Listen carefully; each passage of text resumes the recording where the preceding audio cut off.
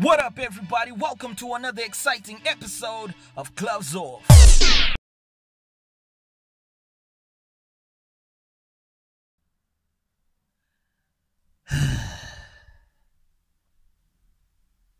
This is ridiculous. This literally has to be the darkest, most trying phase in Zimbabwean history. I mean, how do you even begin to find ourselves in this chaos we call a country? Regardless, we have to do what we can to survive and find a glimmer of hope somewhere.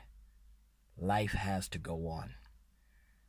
Our sincere apologies from all of us at Gloves Off for the silence. Times have been hard. Besides the agony of 18 to 19-hour power cuts, we've all had to deal with the rise of data costs, and honestly, with service providers having to use generators for their base stations, who can blame them? Yes, we've been on social media trashing the likes of Econet, but I like to give them a one-man standing ovation for still providing the services during such trying times. It's hard out here, and it's easy to point fingers and blame the powers that be for some of their seemingly dim-witted decisions. Literally dim-witted. Though dim kinda means low light while we have no light at all.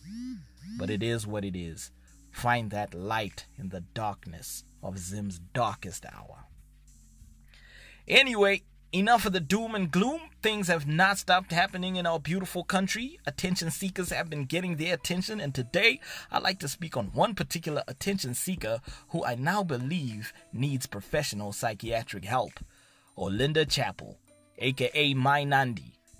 Now, as we all know, she recently had a breakup with her toy boy husband Tytan, and in all honesty, I was rooting for them. But just like in her case with Stunner, it ended on a very dramatic note. And Olinda being Olinda, she took to social media, and to me, this is red flag number 1. She did the same thing when things went sideways with Stunner. Fine, Stunner cheated, blah blah blah. Team Olinda claimed dude caused her stress, whatnot, which was understandable. Anyway, the phase came and went, and what does Olinda do? Well, she gets cozy with Tytan, who was then Stunner's friend. Now, I don't know how close, but yeah, this was obviously a very vindictive move on Olinda's part.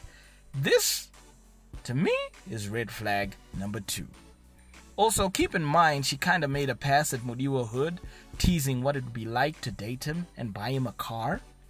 Mudiwa and Stunner are huge rivals, by the way. They didn't see eye to eye at the time.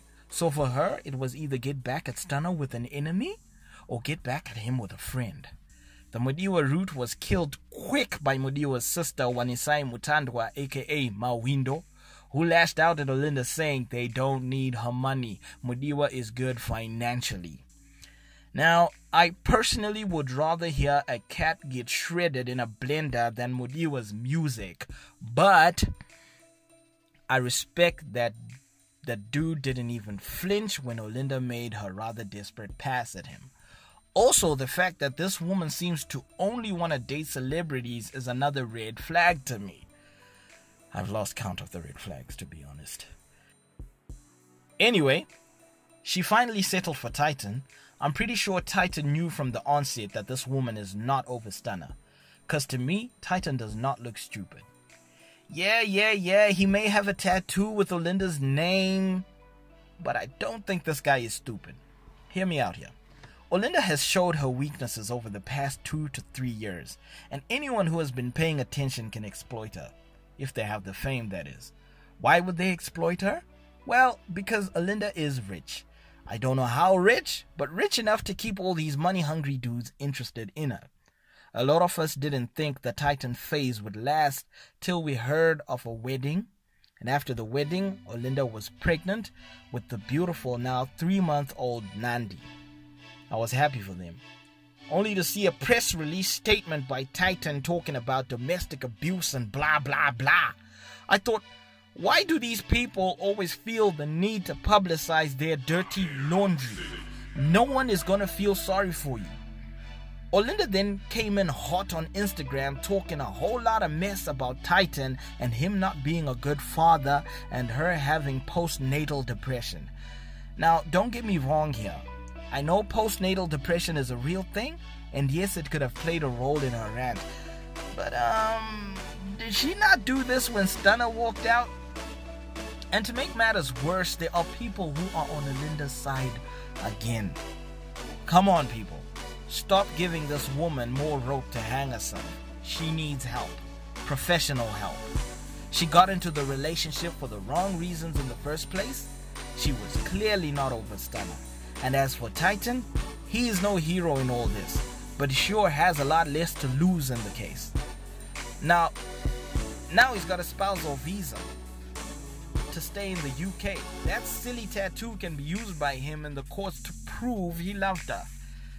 That tattoo doesn't seem so stupid now, does it? Anyway, y'all need to sit Olinda down. She needs to find herself first and stop chasing after these famous bad boys. They will only take advantage of her and walk out with a huge chunk of her spiritually and financially. All these men cannot be the problem, Olinda. You are the common denominator in all your relationship issues. Sit down, find yourself first, heal, then move on. Yes, we all deserve love, but how we go about it determines whether we'll find it or not.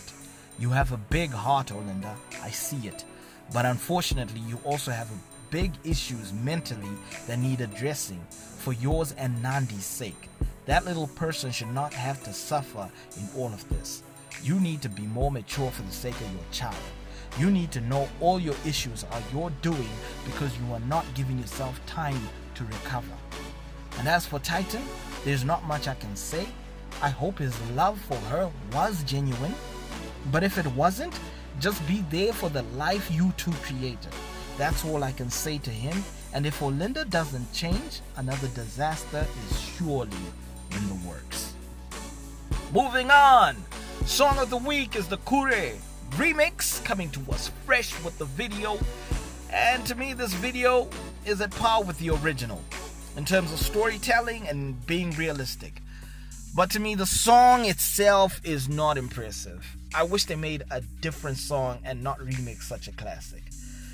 See, the thing about his songs is you have to have a proper grasp on what made it a hit song before you attempt to make a remix. Otherwise, you're shooting in the dark. The chemistry amongst all the artists was not there. Enzo Aishal did an okay job. Aishan was prudent and didn't change too much, which to me was neither here or there.